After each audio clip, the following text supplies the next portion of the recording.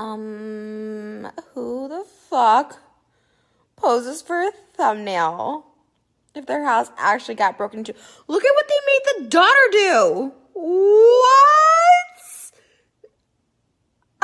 As much as your girl over here loves a good paycheck from YouTube, there are like some things like they don't lie about.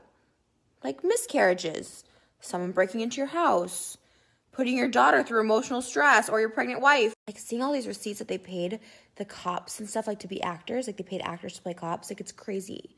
Like no cops are like, hey, you're on YouTube, what's up? Put me on.